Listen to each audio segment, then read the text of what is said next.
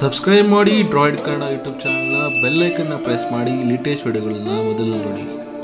Hi hello ನಮಸ್ಕಾರ, Droid ಕನ್ನಡಗೆ ಸ್ವಾಗತ. ನಾನು ಸಂತೋಷ್. ಇವತ್ತಿನ ಒಂದು ವಿಡಿಯೋದಲ್ಲಿ ನಿಮ್ಮ ಒಂದು ಮೊಬೈಲ್ ಡೇಟಾನ ಯಾವ ರೀತಿ ಸೇವ್ ಮಾಡೋದು ಅಂತ ನಾನು ಈ ಒಂದು ವಿಡಿಯೋದಲ್ಲಿ ತಿಳಿಸ್ಕೊಡ್ತೀನಿ. ಮೊದಲನೇದಾಗಿ ಡೇಟಾನ ಯಾಕೆ ಸೇವ್ ಮಾಡಬೇಕು? ಸಿಂಪಲ್.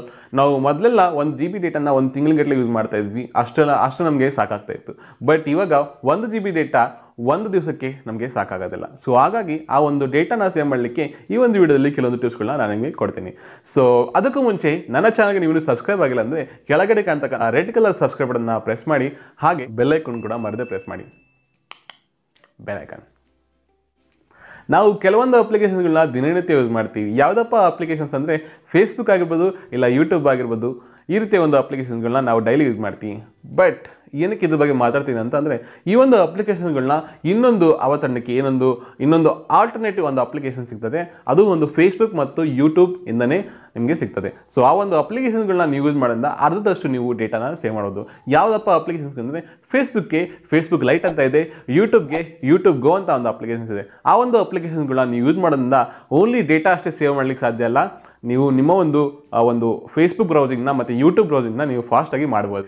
ಎರಡನೇದಾಗಿ ನಿಮ್ಮ ಒಂದು ಆಟೋ ಸಿಂಕ್ ಏನೊಂದು ಅಪ್ಲಿಕೇಶನ್ಸ್ ಆಗಿರ್ಬೋದು, ಇಲ್ಲ ನಿಮ್ಮೊಂದು ಸಿಸ್ಟಮ್ ಆಟೋ ಸಿಂಕ್ ಆಗಿರ್ಬೋದು, ಅದನ್ನು ನೀವು ಮ್ಯಾನ್ಯುವಲ್ ಆಗಿ ಕಂಟ್ರೋಲ್ ಮಾಡಿ. ಏನಕ್ಕಪ್ಪ ಅಂತಂದರೆ, ನೀವೊಂದು ಅಪ್ಲಿಕೇಶನ್ಸ್ಗಳನ್ನ ಡೆವಲಪ್ ಮಾಡ್ತೀರಾ, ಇಮೇಲ್ ಆಗಿರ್ಬೋದು, ಇಲ್ಲ ವಾಟ್ಸಪ್ ಆಗಿರ್ಬೋದು, ಫೇಸ್ಬುಕ್ ಆಗಿರ್ಬೋದು, ಈ ರೀತಿಯ ಒಂದು ನಿಮಗೆ ಡೈಲಿ ಯೂಸ್ ಮಾಡ್ತಕ್ಕಂಥ ಅಪ್ಲಿಕೇಶನ್ಸ್ಗಳಿಗೆ ಆಟೋ ಸಿಂಕ್ ತುಂಬ ಇಂಪಾರ್ಟೆಂಟ್ ಆಗುತ್ತೆ. ಅದಲ್ಲದೆ ನೀವು ಡೌನ್ಲೋಡ್ ಮಾಡಿರ್ತಕ್ಕಂಥ ಬೇರೆ ಅಪ್ಲಿಕೇಶನ್ಸ್ಗಳಿಗೆ ಆಟೋ ಸಿಂಕ್ನ ಅವಶ್ಯಕತೆ ಇರೋದಿಲ್ಲ. ಆ ಒಂದು ಅಪ್ಲಿಕೇಶನ್ಗಳನ್ನ ಆಟೋ ಸಿಂಕ್ನ ನೀವು ರಿಮೂವ್ ಮಾಡಿಬಿಡಿ. ಅದರಿಂದ ಕೂಡ ನೀವು ನಿಮ್ಮ ಒಂದು ಡೇಟಾನ ಸೇವ್ ಮಾಡ್ಬೋದು.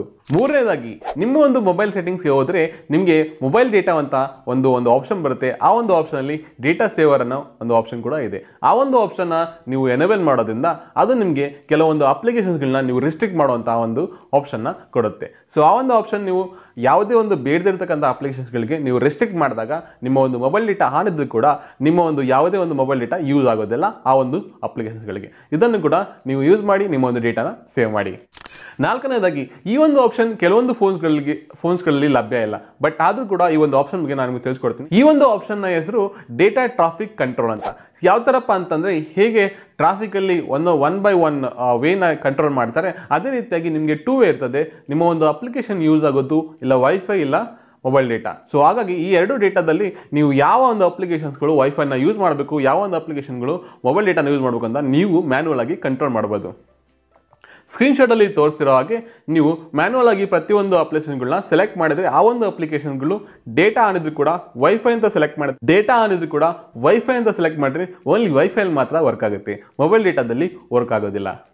ಸೊ ಈ ರೀತಿಯಾಗಿ ನೀವು ಮ್ಯಾನ್ಯುವಲ್ ಆಗಿ ಪ್ರತಿಯೊಂದು ಅಪ್ಲಿಕೇಶನ್ಗಳಿಗೂ ನೀವು ಸೆಲೆಕ್ಟ್ ಮಾಡ್ಬೋದು. ಇದರಿಂದ ಕೂಡ ನೀವು ನಿಮ್ಮ ಡೇಟಾನ ಸೇವ್ ಮಾಡ್ಬೋದು. ಈ ಒಂದು ಆಪ್ಷನ್ ಕೆಲವೊಂದು ಮೋಡಲ್ಸ್ಗಳು ಮಾತ್ರ ಇದೆ ಅಂತ ಹೇಳಿದೆ.